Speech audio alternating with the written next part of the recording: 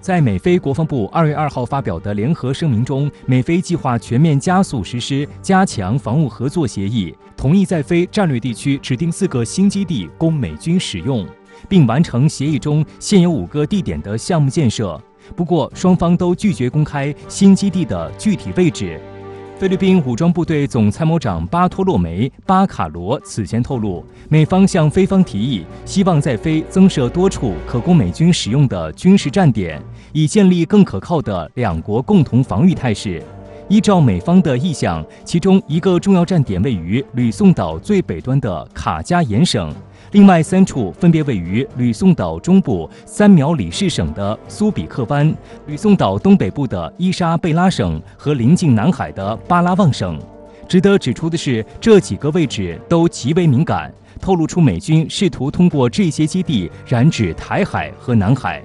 吕宋岛是菲律宾距离台湾最近的大岛，仅仅相隔一个巴士海峡，与台湾距离最近处只有约360公里，真可谓近在咫尺。而巴拉望省实际上是个狭长的群岛，呈西南东北走向，长约322公里，形如菲律宾深入南海的一只胳膊，紧挨的就是中国南沙群岛。9年前，菲律宾就向美军开放了巴拉望省的安东尼奥·巴蒂斯塔空军基地，现在又要在巴拉望省增设一个美军基地，这无疑将让美军对南海突发事件的反应能力、处置能力大幅提升。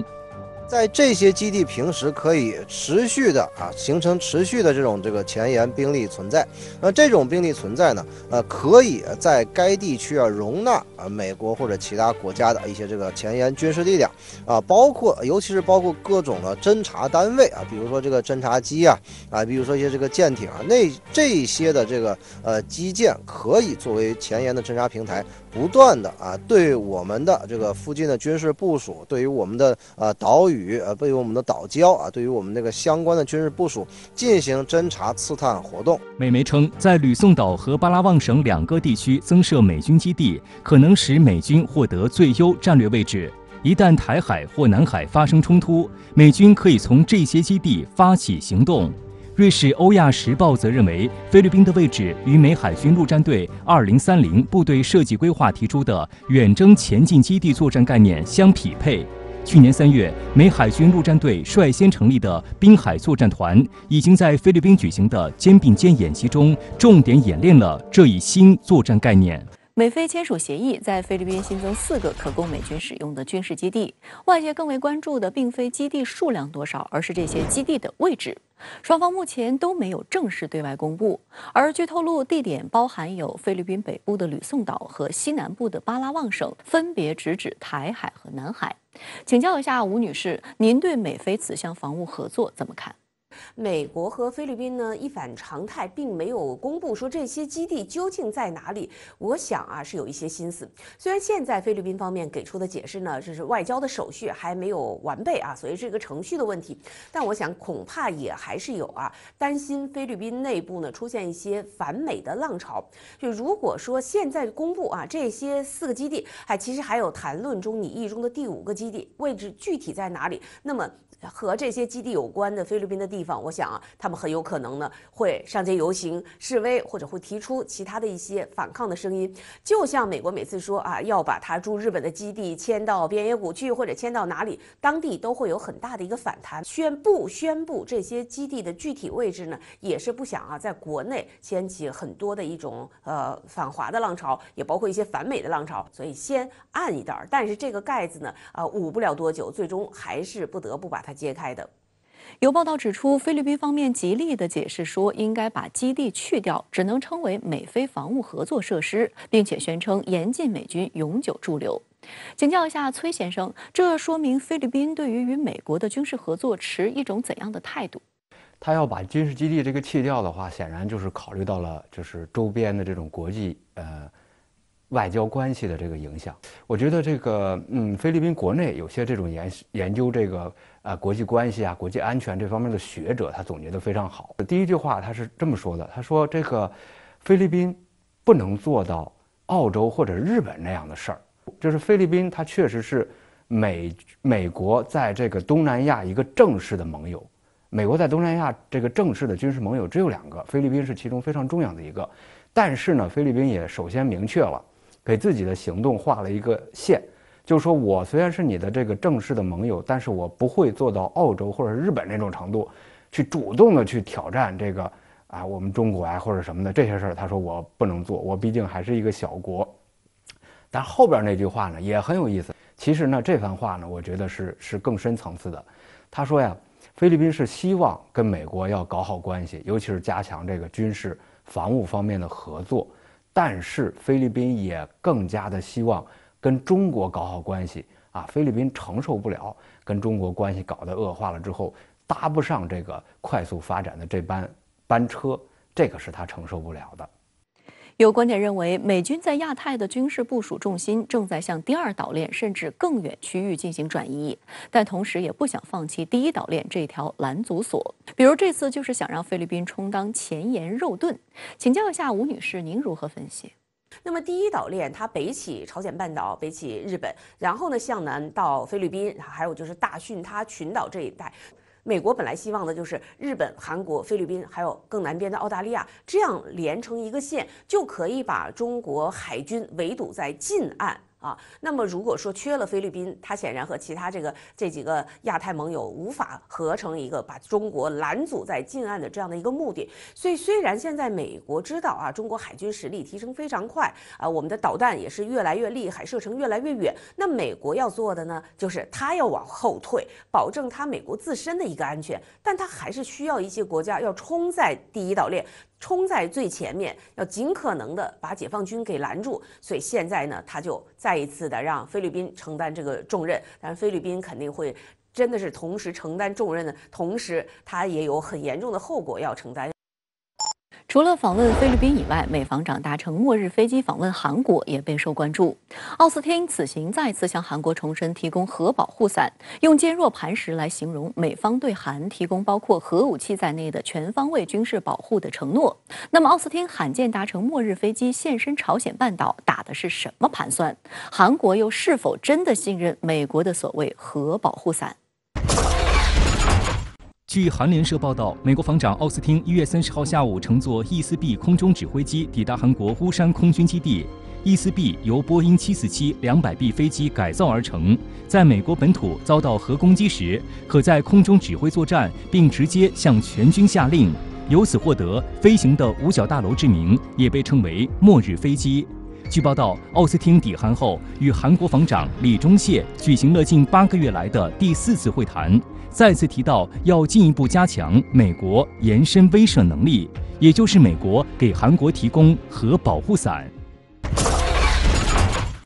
奥斯汀这次访问韩国，罕见的以被称为末日飞机的 E-4B 空中指挥机为座机，备受关注。那么，美国此举释放出什么信号？为何说末日飞机只是组合拳的一部分呢？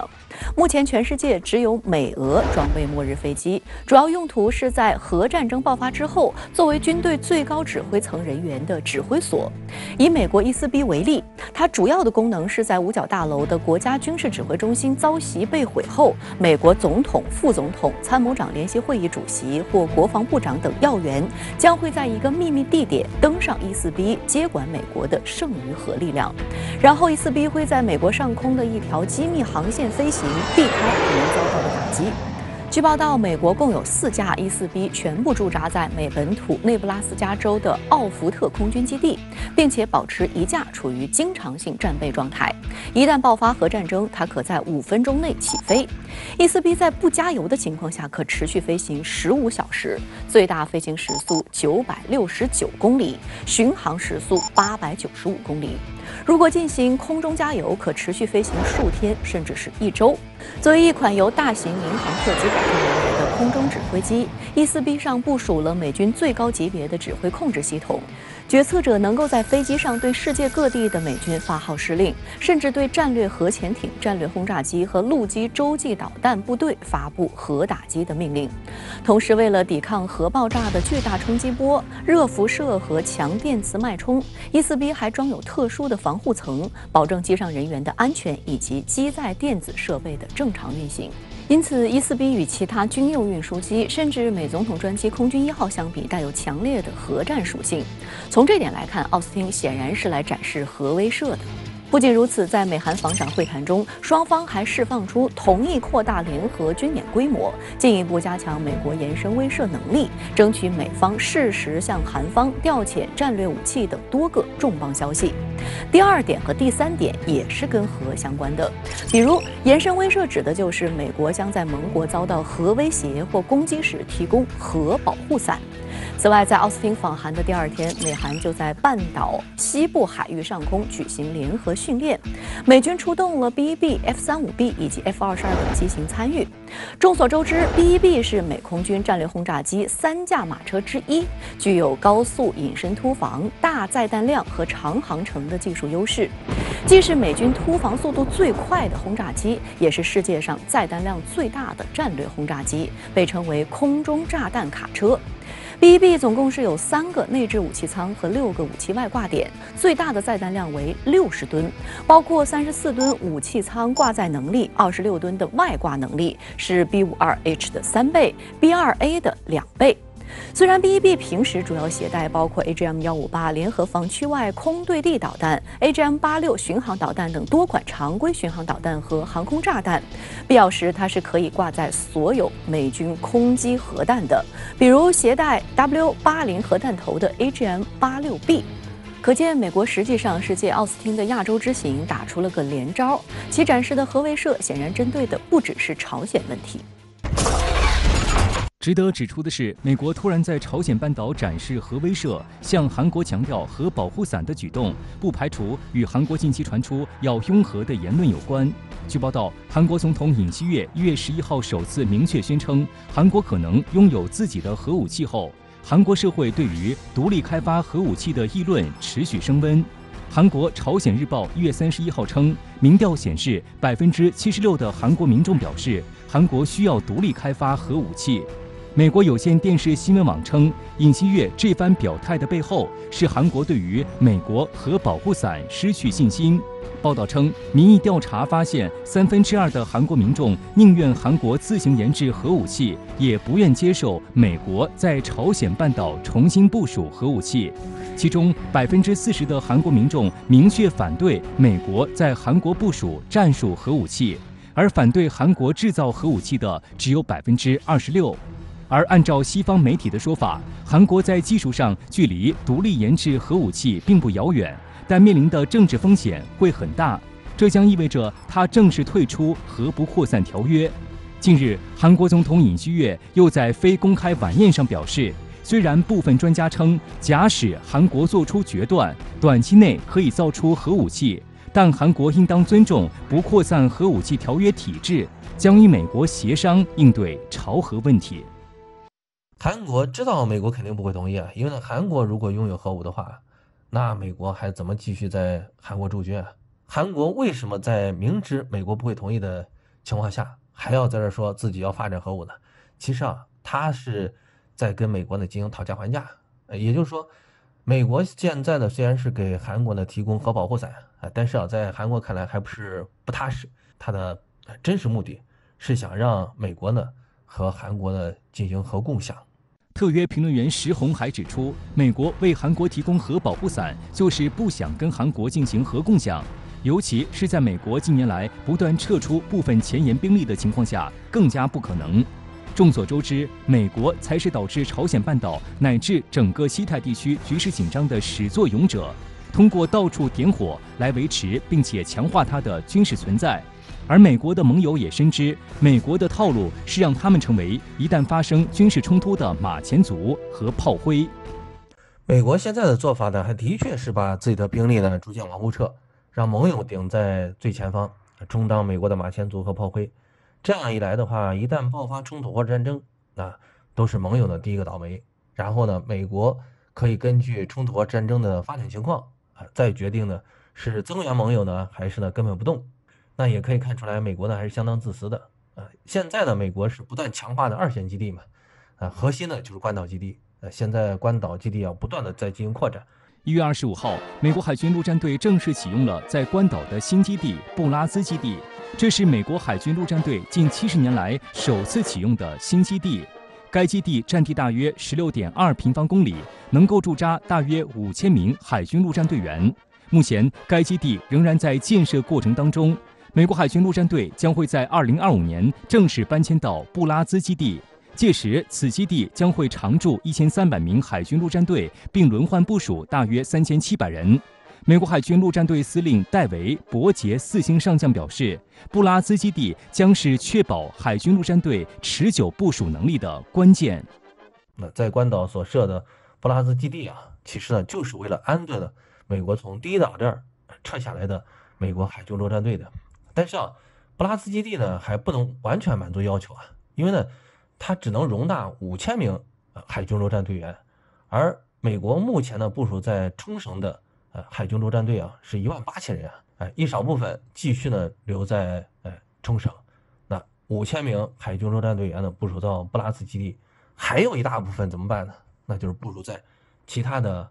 第二岛链上的岛屿，或者是部署到澳大利亚。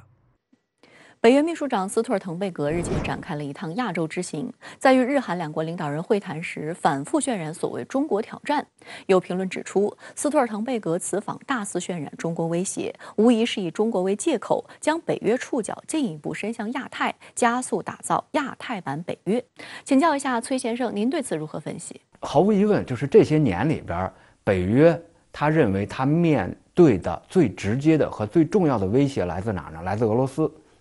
那这2年里边，随着中美之间的这个各种经济啊、外交啊、战略的这种争夺或者说冲突有升温的这种趋势，实际上北约逐渐的也有这么一个呼声，他把中国也视作了他一个能构成重大威胁的或者是能构成重大挑战的这么一个国家。那他自然而然的把他目光投向了这个广阔的亚太。那亚太里边的话，我们看到了，它实际上除了日韩之外，跟其他几个国家，你比如说澳大利亚和新西兰，实际上也开始了这种就是加强合作的这么一种举动，所以这么来看的话，他这次北约秘书长来访，其实还是他这个策略的一个延伸。朝中社指责北约秘书长斯图尔滕贝格远道而来，是打算把乌克兰模式复制到东亚，而韩国是在引狼入室。请教一下吴女士，您对此如何看？北约本身是一个冷战之后的这样的一种以军事为主的一个集团，但是现在北约的野心呢是越来越大，他希望影响力不仅在欧洲，也要到亚太来。那么利用韩国，利用日本。这次北约秘书长斯图尔滕贝格主要给韩国提供了一个什么呀？就是未来我可以给你一个核保护伞啊，那么你看朝鲜对你的这种核威胁就会减少很多。但如果说韩国真的就接受了北约的这样的一种邀请，然后呢就帮着北约，你比如说要去制裁俄罗斯，要去呢给乌克兰很直接的一些军事援助，必定会惹恼3个国家。第一个国家就是朝鲜，朝鲜本身是内心特别缺乏安全感的一个国家，朝鲜一直觉得美国在偏帮韩国，让他呢处于一种被动挨打的地位，然后又没有人跟他真心的进行一个合作，他只有让自己强大的这个核肌肉发达起来，才能自己保护自己。另外，我们不要忘了，韩国所在的位置离俄罗斯的远东也非常之近。俄罗斯现在跟北约之间的关系已经是史上最低了，而目前俄罗斯它的外交战略就是欧洲它已经不怎么指望了，北约、欧盟它都不指望，它本身是想把它的外交要向东移一移，但是偏偏韩国又在这边要阻碍它，那么俄罗斯一定会很生气。另外，如果韩国真的把北约这个想法实施，也就是说在中国门口，他要做一些对中国的国家安全、对中国的国家利益都很不利的事情，那我们中国作为一个负责任的大国，也是不允许他这么做的。美国军政高官以及智库频繁炒作台海局势，甚至鼓噪中美会因台海冲突而在2025年触发一战。请教一下吴女士，美国鹰派是否已经占据上风？的确，现在从舆论场来看呢，反华的美国的鹰派无论在政界还是在军界呢，都是占了上风。但其实呢，在美国的国内也有一些反对的声音，也有一些比较理性的声音，就是如果中美为了台海必有一战，那中国和美国方面的损失都非常之大，而且就是美国一再低估中国大陆对今后祖国统一的这个决心、信心，更重要的是现在解放军的实力。也有不少朋友就非常关注，就是为什么这个反华的声音在过去几年，尤其是最近啊，在美国越来越抬头，市场越来越大，其实还是和美国自己的心态有问题有关系啊。他特别怕的就是自己的这种唯我独尊，我是天下最大的这一点呢，会被第二个国家给他超越。因此，现在美国国内无论政界、军界，包括呢很多的老百姓对这种中国的这种害怕之情是非常强的。而且中国现在不仅是什么呀，不仅是军事实力、经济实力非常强，我们的软实力也非常强。因此，我们能够看到尤其从特朗普时期开始，包括到现在的拜登政府，对中国是一种全面的打压。说穿了，就是中国的实力强大了，让美国非常的害怕。他怕的就是最终会失去自己的霸权。随着西方对乌克兰军援的持续扩大，涉及乌克兰冲突的各方都认为，未来几个月的战局走向将极大程度影响后续谈判。乌克兰国防部长声称，俄罗斯已经集结了50万兵力，准备打破战场僵局。而战况通报也显示，乌军在前线已陷入困境。那么乌克兰方面还会得到西方怎样的援助？俄乌会迎来更惨烈的战斗吗？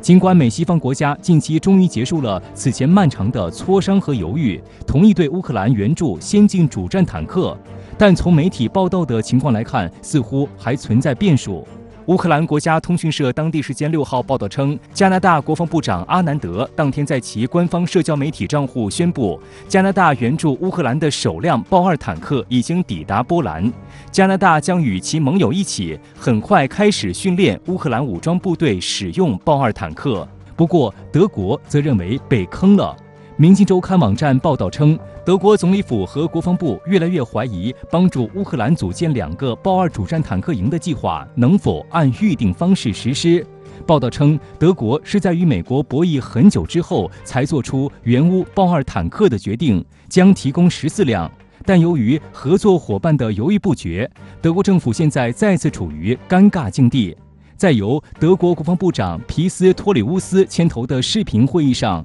没有一个欧盟国家愿意做出具体承诺。即便是此前叫嚷向乌克兰提供豹2坦克最欢，甚至称即使德国不授权，也要向乌克兰提供豹2的波兰政府，也不愿在会上做出承诺。德国政府人士表示，对舒尔茨来说，这似乎进一步印证了他之前的担心。许多国家的表态只是为了鼓动德国交付坦克。美国援乌方面，美军运输司令部日前宣布，已经有60多辆 M2A2 布莱德利步兵战车从美国北卡罗来纳州装船运往欧洲，可在短时间交付给乌克兰。据报道，乌军新组建的第47突击旅士兵从去年12月份就已经开始在德国使用几十辆美军现役的 M2 布莱德利步兵战车进行适应性训练，可立即接收船运抵达的 M2A2 布莱德利回国投入冲突前线。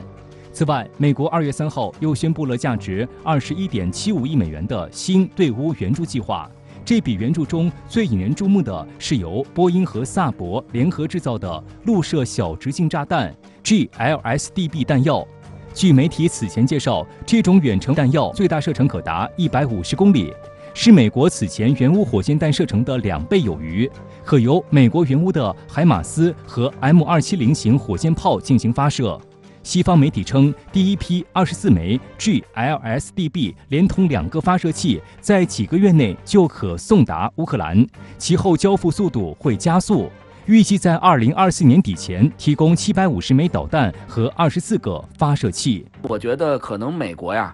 还是想看看战局今后的发展的情况。视情况而定，因为毕竟这个弹药它射程是可以达到140公里，如果乌克兰拿到的话，比如说用它攻击克里米亚啊，这个可能美国目前还是默许，但是如果用它去攻击俄罗斯的本土啊，那么可能会引发一些不可预测的后果，所以美国也是想看看战局的发展啊，来适时的他看是用不用提供相关的武器。除了地面装备以外，乌克兰还希望获得先进战机。乌克兰防长顾问尤里萨克在接受路透社采访时表示，乌克兰政府正寻求美西方国家获得 F-16等战斗机的援助。他表示，如果乌克兰得到战斗机，将在战场获得巨大的优势。他还指出，之前西方不愿提供的各种武器，现在都提供了。除了核武器，乌克兰可以得到任何东西。不过，西方国家在是否向乌克兰提供战机上还未达成共识。据法新社报道，法国总统马克龙1月30号在海牙与荷兰首相吕特联合举行记者会时表示，乌克兰作出承诺不会导致冲突升级，并且不会对俄罗斯领土进行攻击后才会考虑援助乌克兰战机。我记得很清楚，当时包括德国、包括美国一些西方国家也明确画出了一条所谓的红线，就是不能向乌克兰提供主战坦克。但是现在这个红线也已经突破了，也就是说，现在当下西方国家画设的所谓的红线，包括不提供战斗机，它有可能只是暂时的，并不代表这个红线永远不会突破。2月2号，普京在纪念斯大林格勒保卫战胜利80周年活动上表示，俄罗斯再次受到了德国坦克的威胁。对于这些试图对俄发动不宣而战的战争的大国，俄罗斯将做出强硬回应。Невероятно, но факт. Нам снова угрожают немецкими танками «Леопард», на борту которых кресты. Мы свои танки к их границам не посылаем. Но у нас есть чем ответить. И применением бронетехники дело не закончится. 俄总统新闻秘书佩斯科夫对此解释称，随着西方国家继续向乌克兰提供新武器，俄罗斯将在更大程度上利用其强大能力进行回击。那么，普京口中的强硬回应会是什么呢？另据报道，美国国务院在2月1号提交给国会的一份报告中，首次提及俄罗斯违反新削减核武器条约某些条款的问题，导致美国无法行使协议中有关核武器核查活动的重要权利。国际科学家能报警告称，如果美俄的新削减核武器条约在2026年到期以后无法延期，或者签署其他相关的条约来接替，这就意味着一场核军备竞赛将接踵而来。俄罗斯认为，在美国继续向乌克兰提供大量武器的前提下，不太可能恢复谈判，也可能继续进行相互核武器核查，也不太可能商讨新削减核武器条约延期的问题。如果俄罗斯穷尽了一切常规的军事的办法，都无法取得这个特别军事行动的最终目的的话，那么俄罗斯也是一个有尊严的大国啊，特别是他的国家安全会议的副主席梅德韦杰夫也在社交媒体上明确提出了，那么把一个这个大国逼到墙角，那可能会发生什么？所以最好的办法还是劝和促谈，而不是当下这种像西方这样不断的这个地刀拱火，使双方面临一个完全没有妥协的零和的这样一个作战的状态，那么实际上是非常非常危险的。